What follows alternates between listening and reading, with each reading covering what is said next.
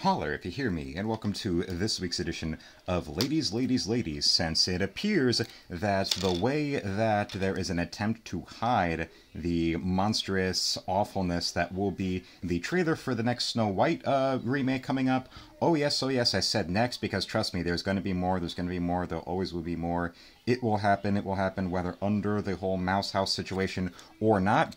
But, of course, because of how that first trailer they did, and they released on YouTube before they put it out anywhere in a movie theater, was such a monumental looming disaster, they are doing everything they can to try and hide it from public scrutiny, this new trailer.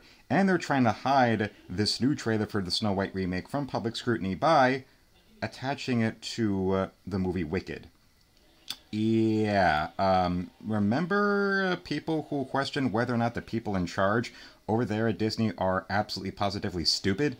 Because I'm pretty sure that there is no way you're going to be able to try and have it out there and hide people's reactions. Because, trust me, all you're going to do is going to have to go and make sure a lot of copyright strikes get put when somebody hides their camera in the theater that's showing Wicked, and they'll get that trailer out there. To the point of people will make an effort just to go see Wicked, just to go see the trailer for Snow White, long enough that they can record it, they can make some comments about it right there live as it's happening, and then go and leave. Now, the exact opposite kind of audience that you want for your movie. Like with, say, when the trailer for Batman '89 was out there in theaters, and people would go to movies that just had the trailer for Batman attached, they would go to see it, and then they would go and leave. They'd just go home. Like how the Wing Commander movie, that massive bomb back in the late 90s, was one that people went to go see just because the movie had the trailer for Episode 1 attached to it, and they would simply walk away, go home. Oh yeah, I saw the trailer, I wanted to see. Alright, now I'm done.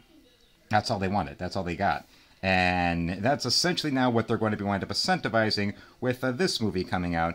And the fact that, well, beyond this, you've also got the leak out there that a good old-fashioned Imagineer for the Mouse House is saying that this is unwatchable, and that it is as bad as that straight-to-Disney Plus remake they did of Pinocchio with Tom Hanks and Robert Zemeckis, which, well, lucky for them, they put it on Disney Plus, so that wouldn't wind up having worse box office results than here. Yeah, that's a little something that you really, really don't want to have to think about. And, well, why not? Because it's not as if, the Snow White remake doesn't have all the best things going for it. A director that nobody really knows or nobody cares about, but he's able to say action and cut, no matter how many different times of reshoots and rewrites that are demanded of him by the idiotic studio, instead of simply actually putting effort and thought into a script so that when it's finished you can work and film your movie from that, and you don't need a metric ton of reshoots and rewrites to get it right again and again and again. But then again, remember, this is the modern Mouse House. The House of Mouse does not know how to get these things right. They got to spend and throw away and reshoot and rewrite absolutely positively everything again and again and again.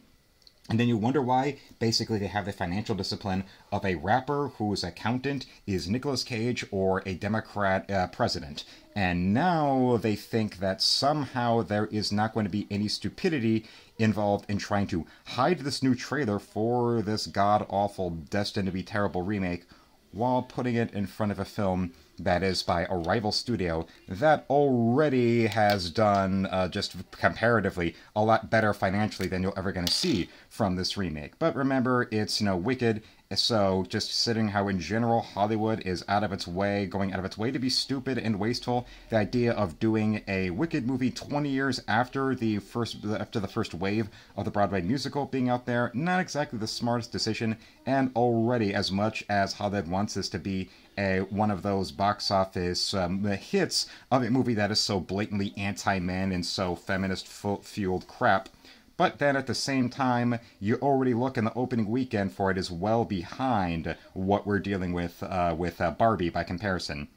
So, yeah, not exactly getting what it is they want, but then again, Universal also already has the upcoming future success with more Nintendo movies, since, yes, Universal's at least smart enough, unlike the idiots at the House of Mouse, to see a trend dying, and instead of throwing more and more good money at the bad money of the MCU, they're going and pivoting towards the world of video games because now they've got the Super Mario sequel coming up. There's going to be another a Donkey Kong spin-off that's going to be happening, and also next year you're going to have the Legend of Zelda movie Universal's making. So they were the smart ones in going out of the way to make up for all of those superhero stuff falling apart by making sure, oh wait, well, maybe we should do something else. How about video games? Yes, video games seem to be doing well, because when it comes to what people are actually excited to see, any of the latest crap from the good old House of Mouse, no, but there is a lot of positive hype around Sonic the Hedgehog 3, which is definitely not a good sign for the idiots that still want to go through the Rachel Zegler Hindenburg that's about to land and just keeps pushing it back and reshooting and trying to advertise the movie while simultaneously trying to hide their advertisements for the movie. Because new fascinating paradoxes of human stupidity is the only real creative innovation that they are capable of anymore.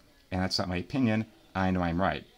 So I want to thank you for watching, subscribe so my channel hits 10,000 subs, become a channel member today, and shop at my art store with the second link below where you can either buy my art, or you can commission me for artwork, or you can donate to me directly to show your support in there. Or you can go and, if you want to buy or commission me but you live outside the USA, simply make your purchase as a donation with an additional one for the international shipping and handling fee. So, until then, felines, slam it, lick it, suck it, and see you, Space Cowboy.